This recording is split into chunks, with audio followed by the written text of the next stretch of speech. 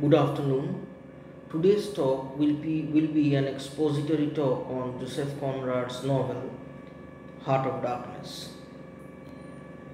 Conrad's Heart of Darkness originally appeared serially in Blackwood's magazine in 1899.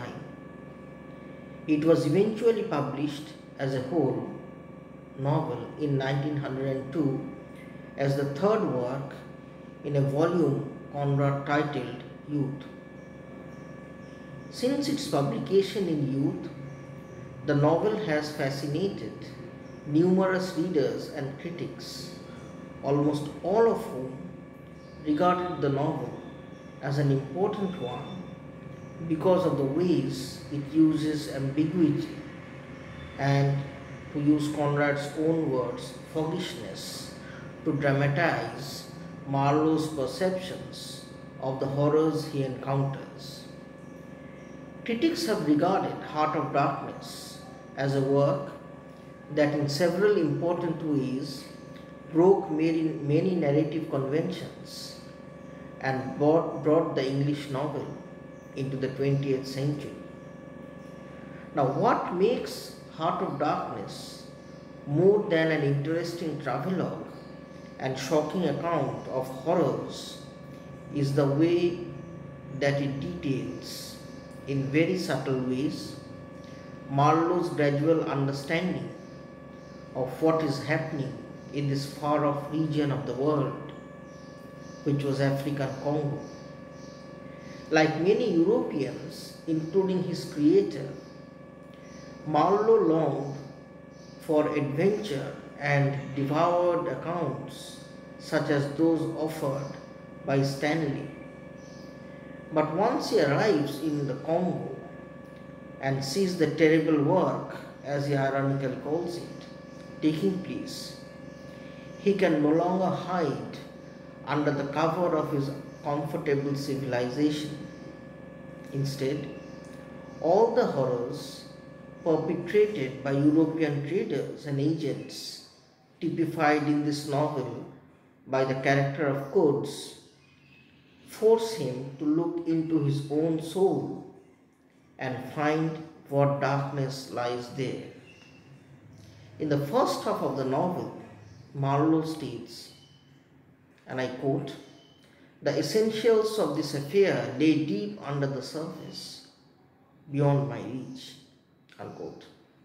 But by the end of his journey, he will have peeked beneath the surface and discovered the inhumanity of which even men such as the once upstanding Coates are capable. Now, in order to understand the novel in some greater depth, it is important to place the incidents in the novel in a historical context. The end of the 19th century, as students of history would probably know, brought one of the most notable examples of imperialism and genocide in modern memory. King Leopold II of Belgium, who ruled for the period 1865 to 1909, possessed an insatiable greed for money, land and power, and looked to Africa to find them. Like many other Europeans, he was intrigued by reports of Africa made famous by explorer Henry Morton Stanley, whose books, titled How I Found Livingstone, Adventures and Discoveries in Central Africa, published in 1872, and Through the Dark Continent, another important work, published in 1878, were best-selling accounts of his travels. Through a series of machinations and deluge of propaganda proclaiming his munificence and general kindness, Leopold eventually secured the Congo region of Africa as a Belgian colony. On May 28, 1885, Leopold named his new nation the Etat Independent du Congo, or the Congo Free State. This huge area of Africa remained under Belgium control until as late as 1960. The Congo was a perfect colony for Leopold II for several reasons. First, ivory and rubber were plentiful and could be systematically gathered and shipped to Europe. Second, the only law there was Leopold's. Although he constantly presented himself to his European contemporaries, including kings of other European countries, as a philanthropist and humanitarian, Leopold ran the Congo remotely without ever visiting it from a distance with an iron hand. Third, labor in Congo was plentiful and cheap, and more important to Leopold, most of the labor was actually made to be free because his agents there routinely forced the Congolese into slave labor by means of torture or intimidation. Women, for example, were often kidnapped and held until their husbands and sons gathered sufficient quantities of rubber. Fourth, there were few operating expenses, as we call them today. Huts and mess halls were constructed for the agents, and the construction of a railroad system running through the Congo guaranteed that supplies could reach the remotest parts of Congo and indeed some of the ports closer to Congo very quickly. Finally, the colony was thousands of miles away from sheltered European skies, and therefore people could not condemn what they could not see. In other words, Leopold felt safe at the fact that he was imposing a ruthless type of colonialism without his people at home ever knowing it. His agents therefore comprised a chaotic, unforgiving and hateful force determined only to make the most money possible by exploiting the natives, often whipping them with a piece of sun-dried hippopotamus hide called a chikot, chopping off their hands and heads, or killing them by dozens at a time. In his recent study of the Congo, titled King Leopold's Ghost, the historian Adam Hochschild estimates that during the period of Leopold's loot of the Congo, the population of Congo dropped by as much as 10 million. Disease, starvation, a very low birth rate, unlike most of the countries of Africa of that time, and outright murder all combined to turn the Congo into what Heart of Darkness later portrayed as some form of a nightmare. Some observers of the atrocities committed there became noted anti-Leopold activists and launched a partly successful campaign to end Leopold's rule. Other observers transformed what they saw into art, as did Joseph Conrad when he wrote his novel Heart of Darkness. Leopold's Congo and the people, both white and black, who populated it, find their way into the pages of Conrad's novels. The ominous company that hires Marlowe, for example, is a thinly veiled depiction of Leopold's operations in Africa. Leopold's agents in Congo become, according to Joseph Conrad, faithless pilgrims looking for riches that Marlowe describes once he reaches the Congo, and the chain gang Marlowe sees at the outer station is a glimpse at the slavery enforced by Leopold's agents. Coates, the first-class agent, as described by Conrad in this novel, who commits numerous acts of savagery, including the most remarkable act of placing of the rebels' heads upon posts surrounding his hut, is an embodiment and a very powerful symbol of the collective horrors that Conrad witnessed firsthand during his visit to Congo and indeed most parts of Africa. As Marlowe tells his audience on board the Nelly, and I quote, "In the blinding sunshine of that land, I would become acquainted with a flabby, pretending, weak-eyed devil of a rapacious and pitiless folly." Unquote.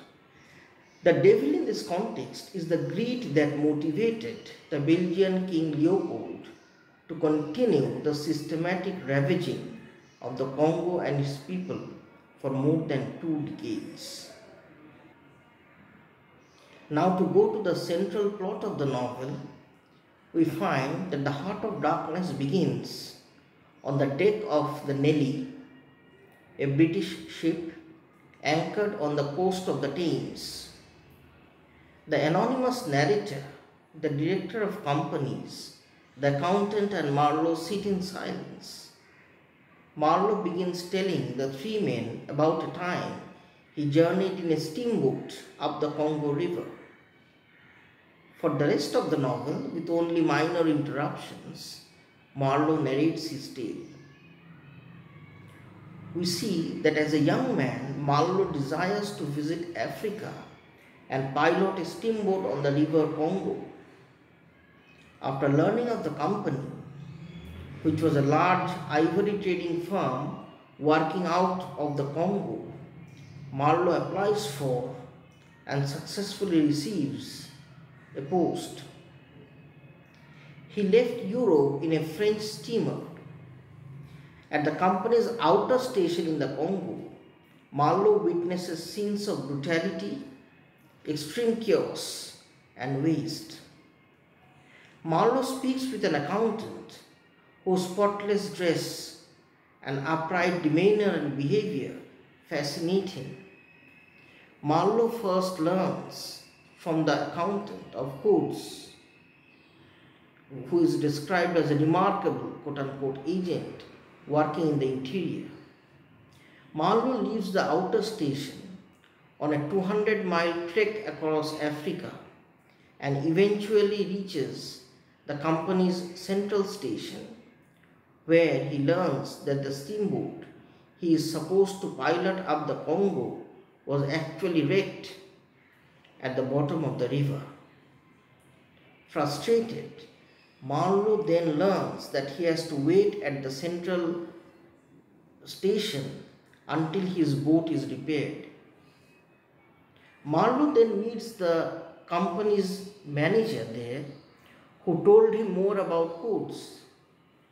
According to the manager, Coates is supposedly ill, and the manager feigns great concern over Coates' health, although Marlowe later suspects that the manager wrecked his steamboat on purpose to keep supplies from getting to Coates.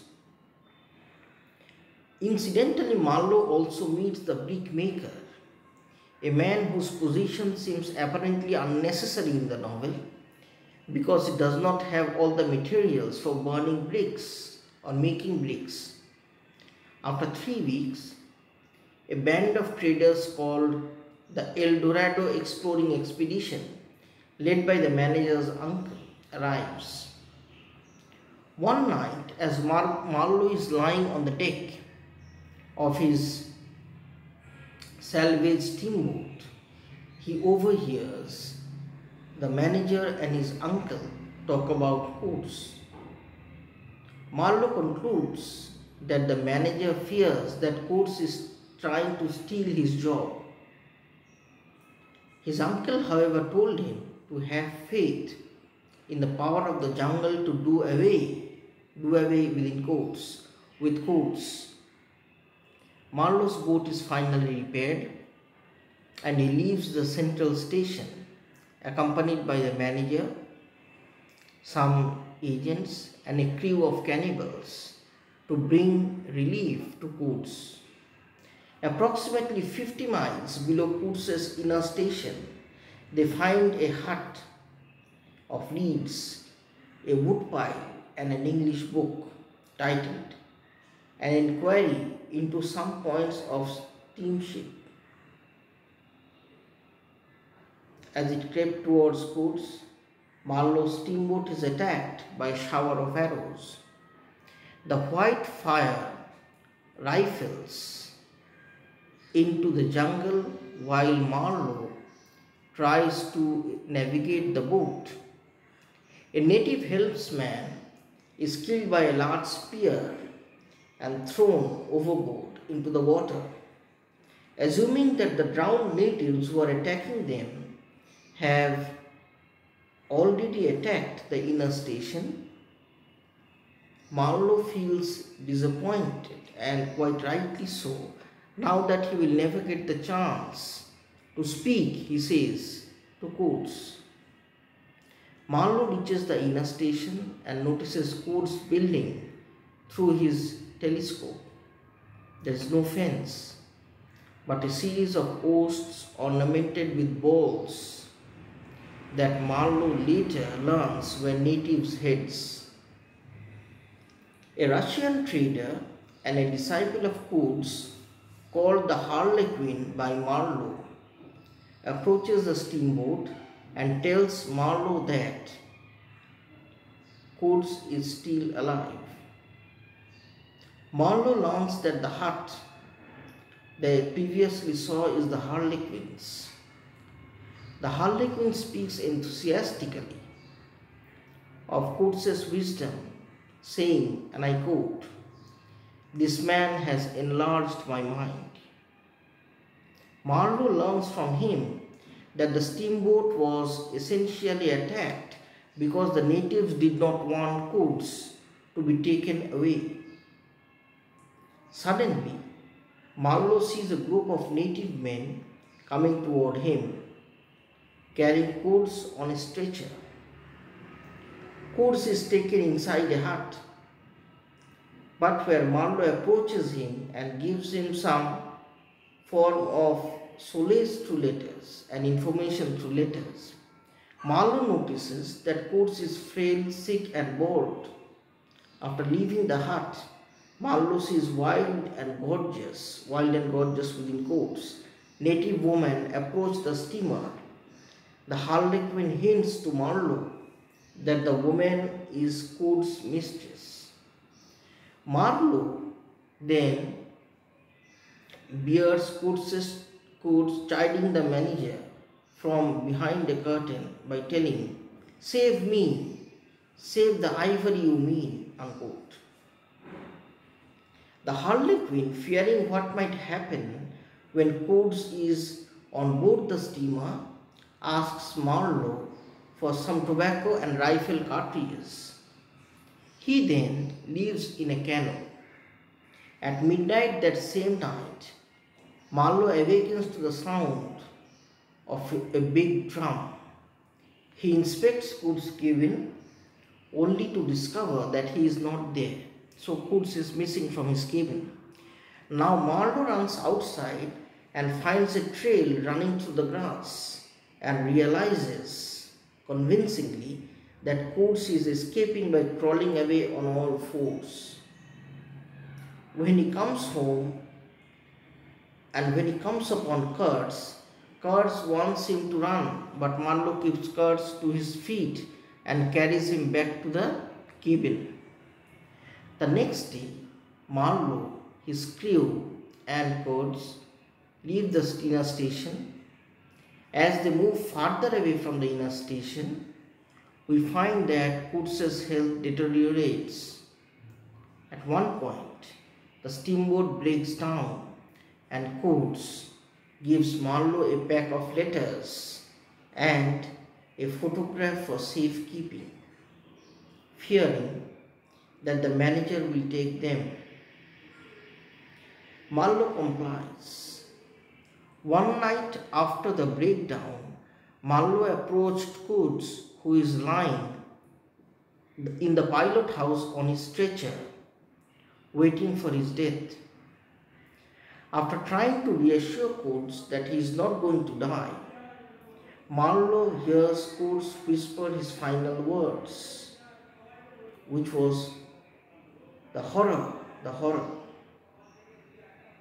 The next day, Coates is buried offshore in a muddy hole. After returning to Europe, Marlowe again visits Brussels and finds himself unable to relate to the ethos as well as the theme of the poem, as well as to the sheltered Europeans around him. A company official approaches Marlowe and asks for the packet of papers to which Coates has entrusted him. Marlowe refuses, but he does not give the official a copy of Coates' report to the Society for the Suppression of Savage Customs, with Coates' chilling postscript, where he said, open quotes, exterminate all the brutes, exclamation close quotes, torn off.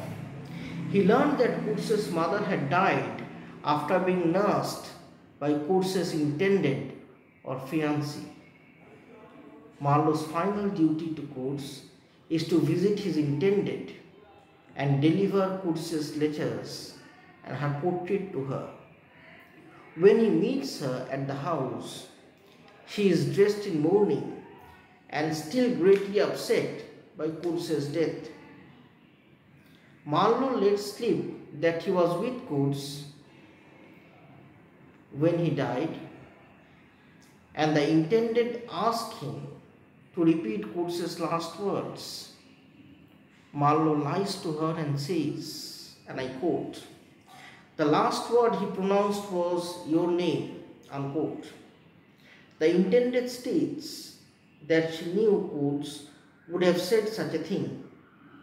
Marlowe leaves disgusted by his lie, yet unable to prevent himself from telling it. The anonymous narrator on board the Nelly then resumes his narrative. The doctor of companies makes an innocuous remark about the tide, and the narrator looks out at the overcast sky and the river Thames, which seems to him to lead into the heart of an immense darkness. The heart of an immense darkness within quotes. Now, first-time readers of Conrad's Heart of Darkness may be initially puzzled by Conrad's repeated insistence and decision to have Marlowe's story told to the reader by the anonymous narrator, who listens to Marlowe on the deck of the ship that they are traveling, that is Nelly. Such a reader may wonder why Conrad would make Heart of Darkness a frame tale at all, and not simply begin by Marlowe telling the story as many first-person narratives usually do. The reason is that Conrad's frame director, like the reader, learns about his art from European imperialism and are usually founded on a number of lies that has wholeheartedly delivered. By the end, Marlowe's tale significantly changes the narrator's attitude toward the sun and men of the past.